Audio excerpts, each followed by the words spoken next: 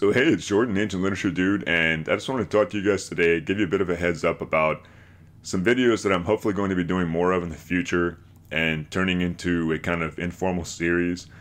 I want to talk more about video games and specifically video game storylines and plots and what makes them work or not work, both in the context of their gameplay and just independently as stories, because I'm very fascinated by video game storytelling as a kind of art form and as a platform for storytelling.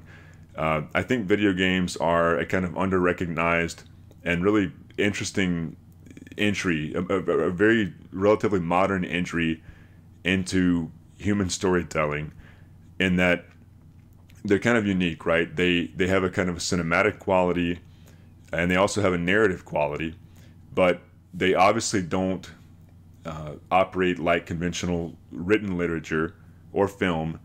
They're interactive, and they have a functional element. They're meant to be played as games and enjoyed as such, but they often have storylines that drive that sense of entertainment. And I want to explore that, what makes it work or not work.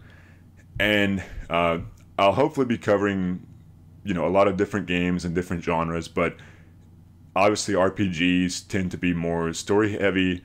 And because I was a console gamer growing up, I wasn't really exposed to the more westernized PC RPGs of the time.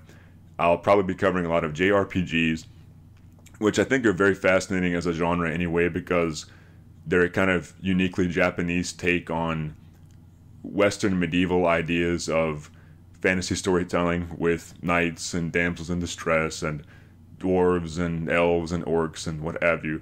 So, yeah, in any event, just wanted to, like I said, give you guys a heads up about something that I'll hopefully be doing a little bit more and soon. So I hope you find it interesting, and hope you let me know what you think, games that you'd like to see, and other than that, as usual, I just hope that you're doing well and taking care, and I'll talk to you later.